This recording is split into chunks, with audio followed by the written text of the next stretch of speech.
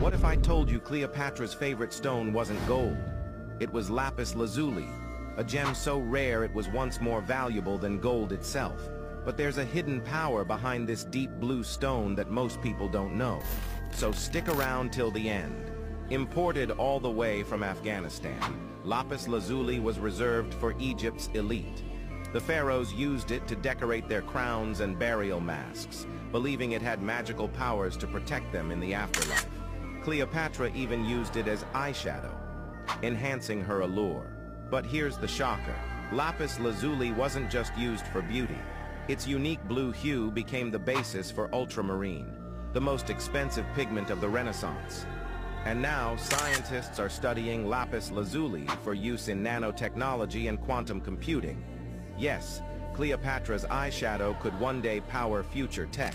Lapis lazuli contains a rare mineral called